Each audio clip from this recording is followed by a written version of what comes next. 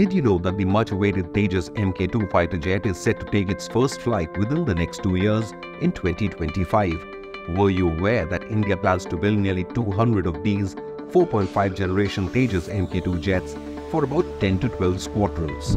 Next-gen Tejas MK2 will form the backbone of the Indian Air Force for the next couple of decades. It will add some much-needed firepower to India's arsenal. The upgraded Mark-2 variant of the Tejas is equipped with an American engine, the GE F414. The deal for the same was finalized during PM Modi's state visit, eliminating a crucial roadblock in Mark-2's rollout. Now, with the indigenous production of engines secured, Tejas Mark-2 is set to take to the skies. The indigenous content of this variant is expected to soar up to a remarkable 90%, which is a true testament to the Make in India initiative. So what does this mean for India's defense capabilities?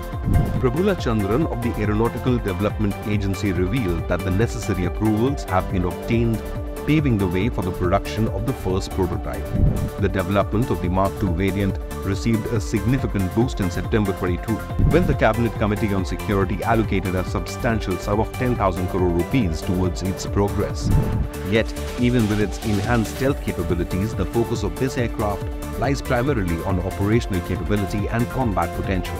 The Tejas Mark-2 is projected to replace the existing MiG-29, Jaguar and Mirage 2000 jets in Indian Air Force's inventory over the next 15 years. The aircraft's design profile sets it apart from its predecessor, the Mark-1 variant. The Mark-2 variant is classified as a 4.5 generation single-engine medium-weight fighter. The Mark-2 is larger, heavier and boasts an extended range and payload carrying capacity. The aircraft, weighing 7.8 tons, also has an enhanced weapons payload capacity of 6.5 tons, significantly boosting India's strike capabilities along the borders with China and Pakistan. Do hit the like and subscribe buttons for more defense updates.